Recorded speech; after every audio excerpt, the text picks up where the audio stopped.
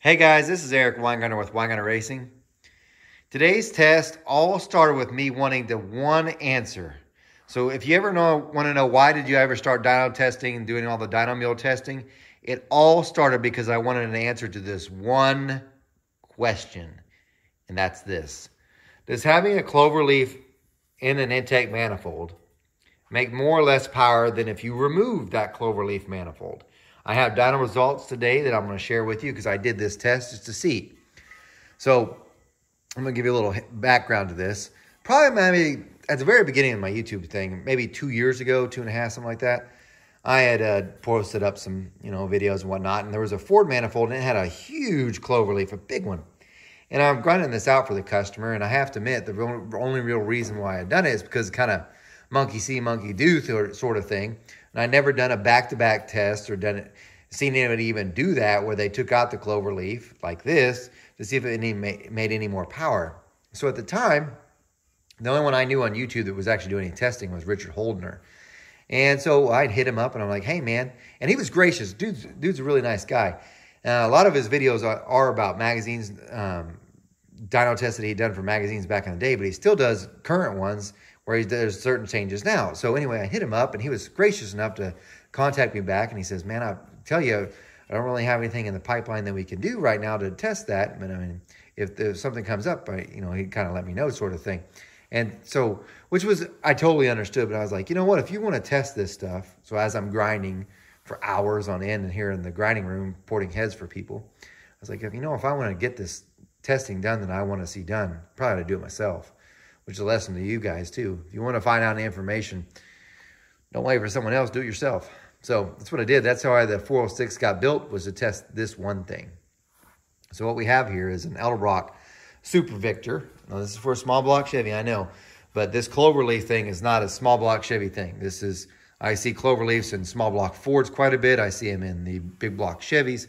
I see them even in LSs, come to think of it.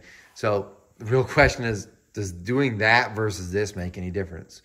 So again, this is a Super Victor. It's made for a Dominator flange. So this is a Dominator one. I'd actually tested in a previous video a 4150 style that had a Cloverleaf in it, and I removed it, and I've shared those videos. It was from the AFR intake manifold that it has, their Eliminator one or whatever. I forgot the exact name that it's called, but I tested that. But this one I thought will be a bigger difference. For the record, on the 4150 with the AFR, once the Cloverleaf was removed, it actually lost power. But the one most of the time I usually take off the Cloverleaf for is this. And I have to admit, like I said, the only reason why I started even removing this, because it was kind of like monkey see, monkey do. Someone else is doing it. It seems like it makes sense. This should make more power, even though I'd never done a direct dyno comparison. So the engine itself that this went on to test, and I want to say this one's just here for demonstration purposes so you can see what the Cloverleaf looks like before, and this is what it looks like now. The manifold that was tested was this exact one on both of them. So it's a 406 small block Chevy, 11.2 compression ratio, ProMax Project X 215cc heads, completely stock, solid roller camshaft, 260, 270 duration, 685 lift on both, 108 lobe separation that came from Urson. I mean, this is your basic run-of-the-mill thing. It had a 1050 Dominator on top from Holley. It's just an out-of-the-box thing. I had to jet it down a little bit. It did have a 1-inch spacer on it that was a tapered 4-hole. So before and after, both times had that. And simply went from this to this. And I'm going to tell you, the way I didn't do it grind it by hand. I put it up in the mill and used the mill just to cut across on each of the 4 corners. And then if you do that, it leaves a kind of a ledge here. So you have to blend it in, which is what's been done.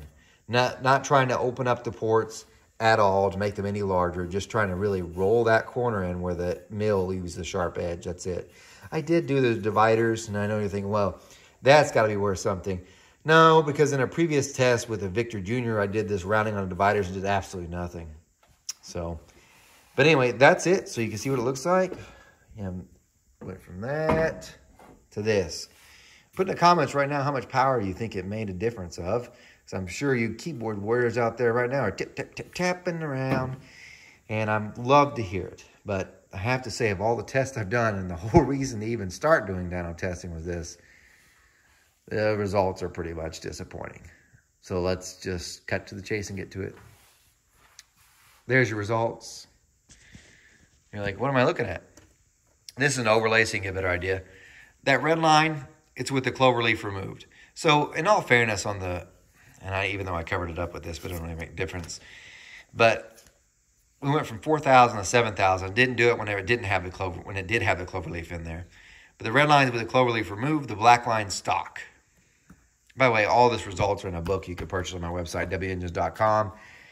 There's a link to my online store. You can purchase this book. I think this one's book 5, maybe. Let's see. Yeah, book 5.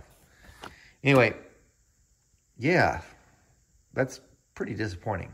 If you notice, you're looking at it, you're like, what am I looking at? It didn't change a thing hardly at all. So the engine making some pretty good steam, 621 horsepower. But if you're looking at the two results, you can't really tell which one's which. They're tracking each other so closely. Now you're like, well, no, oh, right here it makes more. This is more about how you load the dyno. So that little jerk there at the beginning, you can do that the way you load a dyno.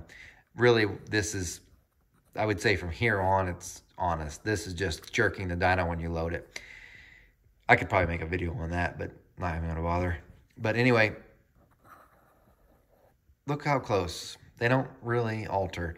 I should have probably pulled it down here to see if it did anything, but I didn't do any of the low RPM testing back then, so I think we started at 47 and went on. But now some of the tests were at 38, but 4,000 is about it. Maybe it would have showed something up here, but from 4,800 on, it didn't show anything. So, I mean, it didn't even vary. Looking at the raw numbers, it's like 1 horsepower difference, if that. And I'm talking like 0.8. And that could be a variance in anything. So the difference is so small, I can't say it did anything. Anything. Now, don't take this as an absolute, though. Because if you look at the engine itself, this is a pretty healthy one at 620 horsepower. But let's say you had an engine that made 700 or 800. And beyond that, what if we were going more RPM, 7,000, 8,000? We may actually finally see a difference. And maybe it'd be a much more noticeable difference. So don't take this as absolute. But I'd say this engine probably applies to more people than the people that are turning the farther higher RPM stuff. For those in this range, it definitely didn't hurt doing this, but it also didn't gain, which I know some of you are like, that surely is worth something. I mean, look at this. It just wasn't. Sometimes that happens. Sometimes what you think makes a huge difference doesn't do anything. And this just happens to be on this combination worth absolutely nothing. But now I know, which means now you know. So there's a whole scoop of it. Does a Cloverleaf make any more power? Not on this combination. And maybe in future testing on an engine that makes more power as the 540 big block dyno gets built, maybe I could test that on that, because that one will probably in the upper 800s, maybe crack 900. So maybe that in that case, it will show a difference, but not on this 406 small block Chevy. At least it just didn't. So anyway, guys, thanks for watching. And remember, I'm no Superman. I don't port cast iron. No, I don't know who ports cast iron. And you guys take care.